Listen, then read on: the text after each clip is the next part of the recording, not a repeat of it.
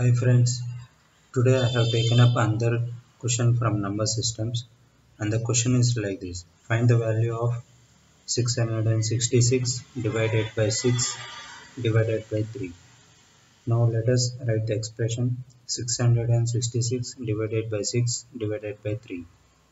Now for this, to solve problems of this kind, first of all consider the last symbol, that is the divided by, and the value under it. Now write that value here, the divided by 3, and the rest of the things consider as numerator and also as a single value.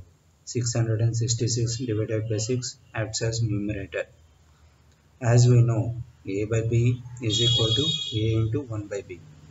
I repeat, a by b is equal to a into 1 by b. Here a means 666 divided by 6. So 666 divided by 6 into b, 1 by b, 1 by 3.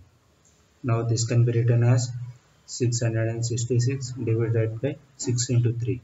By solving this, we will get the value 37. So this is how we need to solve a problem of this kind. And there are simple tricks. Let me explain you. 666 divided by 6 divided by 3. Suppose say if there is one more value, 3 divided by 2.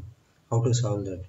Just write the numerator, that is 666, divided by the rest of the things, you just product them. 6 into 3. Now if it is one more value divided by 2, just product that into 2 and solve that one, you will get the answer. So to solve problems of this kind, just consider the numerator and write in the numerator part, and the rest of the things we just product them and solve the equation. This is how you need to solve a problem of this kind. Thank you for watching this video. Please subscribe to my channel, My Aptitude. Thank you.